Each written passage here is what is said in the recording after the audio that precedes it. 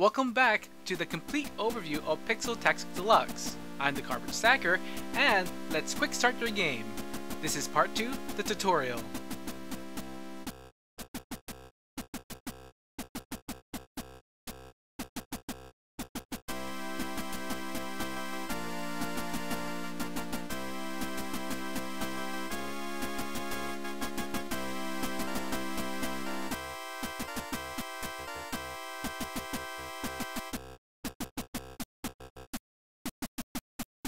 In this tutorial, the basic game will be covered.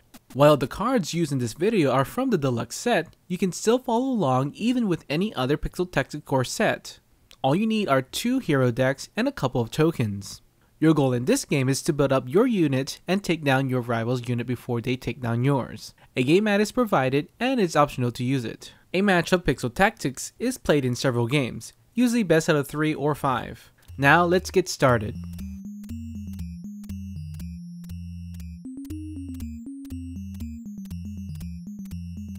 If a game mat is used, place it between players, short side facing the players of course. Now give each player a deck of hero cards. Please note that both decks are identical and have the same number of cards but have different backings. Both players now shuffles their deck and draws 5 cards.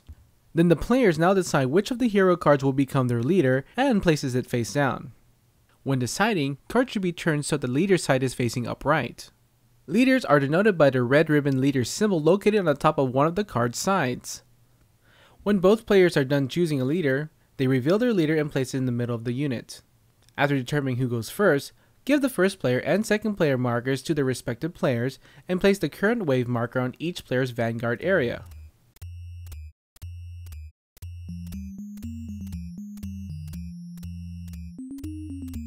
Every hero card has several different features. On its leader side, each leader can be denoted by the red leader symbol above the character's sprite. The sword is its attack strength and the shield tells how many life points it has. Other text may state abilities or actions. And there's an expansion symbol to tell you what set it's from. A card is a hero when a blue ribbon is on top. Just like the leader, it has a red sword and a blue shield to show its potential damage and life point total. Heroes are less powerful than leaders, but have different abilities and powers depending on their placement from their leader. If a hero is in the first row above the leader, they are vanguard heroes. They follow the actions and abilities found in the red section, which usually is offensive or defensive. Green flank heroes are on the left and right of the leader and follow the green section. Their abilities can range from giving stat boosts to allies to tactical abilities. Rear heroes can have supporting abilities to range attacks. Their abilities are found in the blue sections. The fourth and last section can be one of 3 things. Ones that are purple are called orders. Orders are played as an action and go to a discard pile when they resolve. Operations are gray and are played as an action as well. They have an ongoing effects and are played in the reserve slot below the rear row. Usually they stay for about 4 turns. Traps, which are orange, play as an action, are placed in the reserve slot below face down. Traps have interrupting abilities and may be played as a free action to flip up when the time is relevant. The area where heroes and leaders are placed is called the unit. The unit is divided into 3 rows: vanguard, flank, and rear. Cards played behind the rear, usually traps and operations, is an area called the reserve. Each row contains 3 empty slots, in exception with the flank row, which only has 2. You may only place a card if a slot is empty.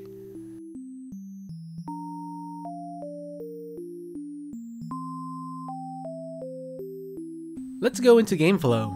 The game is played in several rounds, which is divided into 3 turns called waves: vanguard, flank, and rear. Markers help indicate the current state of the game.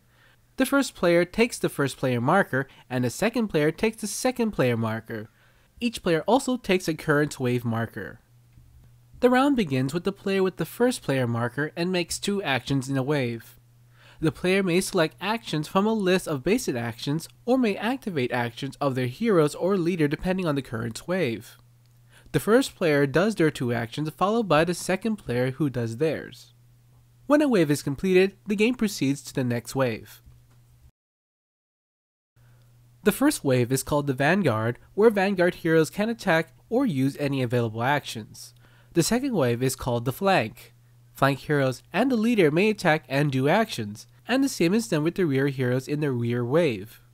After the second player is done with their actions in the last wave, the player marker at the end of the rounds are exchanged. Play resumes with the player who has the first player marker, and the game returns back to the Vanguard wave. And while those are the basics, here are some more rules to observe. First, the very first round is in a ceasefire. This means that no attacks nor spells can be executed. Orders and operations cannot be used.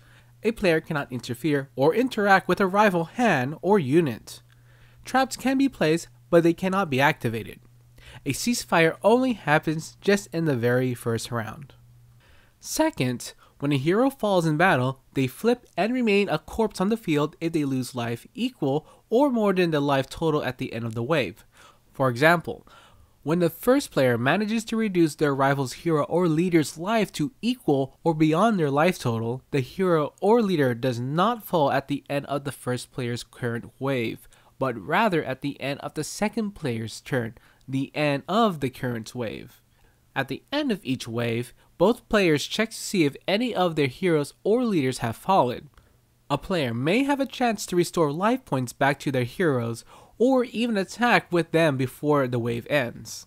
Third, a corpse takes up a slot, and new recruitment cannot be added in occupied slots. A player must take an action to remove that card to make room. Fourth, the hand size limit for a basic game is 5 and only relates to the drawing action. If you have reached the maximum number of cards, the draw action cannot be taken. However, you are still allowed to draw from hero and leader abilities.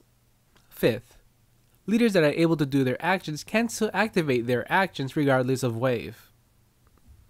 Lastly, Pixel Tax is about defeating the rival's leader. Because of the special rules on casualties, more than one leader may fall. If this happens, then both players compare the number of remaining heroes in their units. The player with the most heroes left in their units wins the match. And if it's the same number, then it's considered a tie.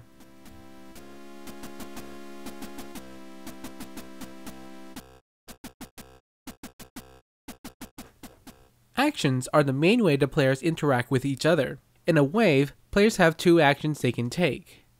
Players have a list of actions they can select, or they can use an action of the hero or leader in their unit. Attacking is the main way to deal damage to your rival's unit. All heroes and leaders have the attacking action in which they deal damage based on the number listed on their sword icon. In order to attack, the attacker must be in its current wave. Both the attacker and the target in the rival's unit must be in melee. Heroes and leaders that are in the foremost slot of each column of a unit are considered to be engaged in melee. If a hero or leader has range attack, it can attack any target in the rival's unit in any position. However, if a hero on the defending side has intercept, any hero or leader behind it in the same column is protected and cannot be a ranged target as long as the intercepting hero is alive. The move action moves any hero in the unit from its slot to an empty slot. A hero can use spells instead of attacking. Spell varies from hero to hero and can have some very powerful effects. For example, the Lancer in the rear row has Spell, defeat a hero in melee with damage on it. To recruit a hero, take a hero card in hand and place it into an empty slot in the current wave. The 4 following actions, attack, move, cast a spell, and recruit a hero, are exclusive actions, meaning that each hero can only use these once in a wave. If a hero is recruited, then he cannot attack, move, or cast a spell on the same turn. Heroes or leaders can only attack once a turn, and heroes can never take more than one of these actions. However, certain abilities can succeed this rule, even if it triggers any of these actions again. The draw a card action simply makes you draw a card from the deck. A player cannot take this action if there isn't any cards left to draw, or if the player reaches the hand limit. In this game, if a deck is depleted, the discard pile does not get reshuffled. A switch involves having any 2 of a player's hero trade slots with each other. This is a long action, so it will take up 2 of the player's actions. Some leaders may have an action a player can use. Some of these actions can be limited, free, or long. A limited action means it can only be taken once per wave. A free action means it does not cost you an action to use. And a long action means it takes up 2 actions to use. Leader actions can also be activated during any wave. Orders can be played during a wave and are not considered to be in your hand or discard pile when played. Once an order has carried its effect, it goes straight to the discard pile. When a hero has fallen, it is flipped and remains on its slot. It takes an action to remove a corpse, which is sent to the discard pile. If a hero in your hand has an operation ability, you can play it on an empty slot in your reserve row as an action. Operation stays in play for 4 turns and are then discarded. If a hero has a trap ability, as an action you may place it in an empty slot in your reserve row face down. When a specific condition is met on the trap, a player may activate it as a free action. Traps can be activated during a rival's turn, and a player can activate a trap as a response to a rival's trap. However, traps cannot be activated on the same turn they are placed. Because of limited space on your reserve, you may take this action to discard a trap or an operation that is occupying a slot. And you may pass, which ends your turn.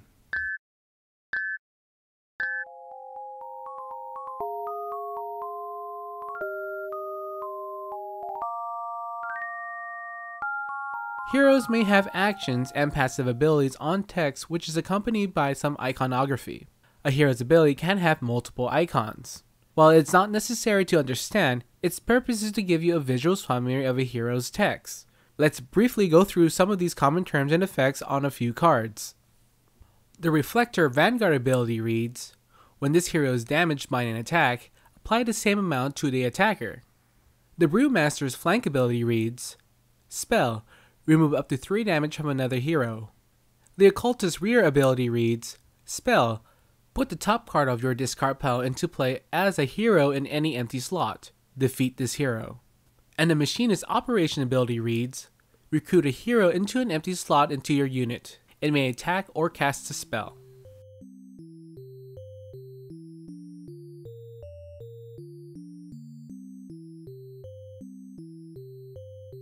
Heroes and leaders may gain status effects such as boost or lowering attack, or even gaining intercept. The game has provided a variety of tokens to help remind players of these changes. When playing a match with several games, the winner gets to take the rival's fallen leader as a trophy, placing it aside to show how many points they have. In following games, a player draws an extra card at the beginning of their game for each trophy their rival possesses. The player who won the last game will go first in the next game. And that concludes the tutorial for Pixel Tactics. Join me in a later video for a play-by-play walkthrough on how the game is played. For more information about this game and other products from Level 99 Games, please visit them at level99games.com. The Cardboard Stacker would like to thank Level 99 Games for sending a review copy of Pixel Tactics Deluxe. For more videos like these and many others, please subscribe to our YouTube channel. Don't forget to follow us on Twitter, support us on Patreon, vote for us on Board Game Links, and take a moment to hit that like button. We really appreciate you doing so. And of course, keep on stacking games.